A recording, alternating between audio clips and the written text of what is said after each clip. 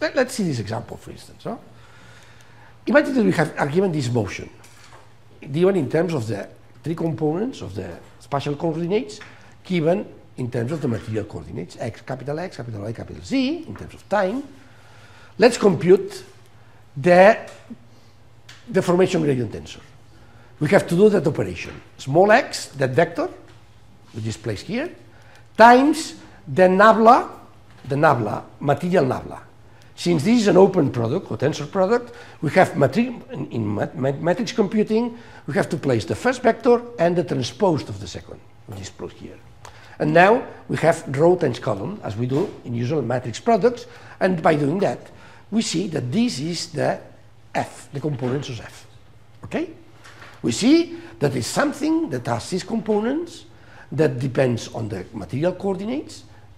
So it depends on X, Y, Z, in that case only Y and T. Okay?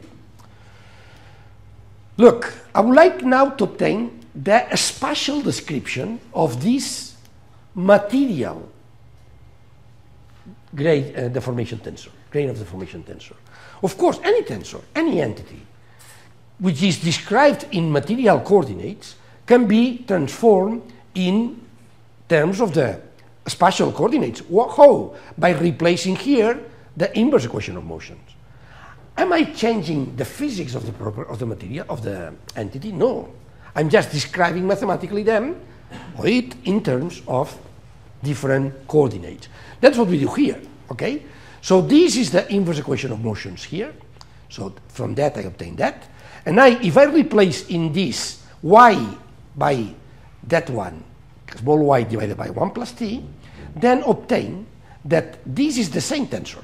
The tensor is the same, but now is described in terms of the spatial coordinates, okay?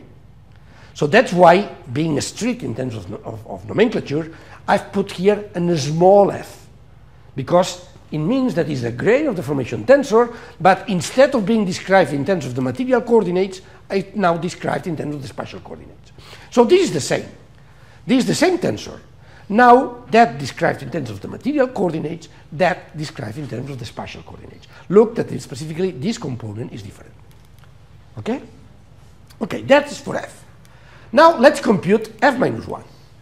So I compute f minus 1 by looking to that inverse equation of motion and taking the transposed spatial gradient of that. And by doing that, as we said before, just some operation, we tell that this is the expression of f minus 1, the inverse grain of the deformation tensor, which naturally will depend on y, x, small y, small z. In particular, it takes this shape. Now I can do the product of f, in particular f but described in material coordinates, in spatial coordinates, which is here, times the dot product, this matrix, this f minus 1.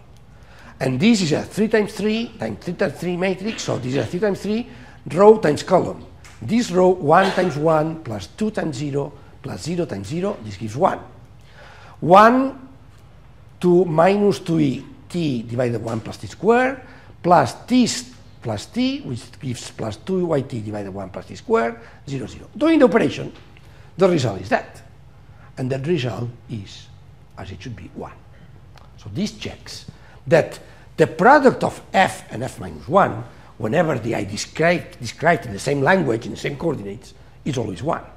I could also have written that in terms of the material coordinates, the inverse gradient of the deformation tensor, replacing here the y in terms of these equations, the y in terms of that, and then doing the operation, and you can do it yourself, and we obtain something here that depends on the capital Y here, and the result anyway should be 1.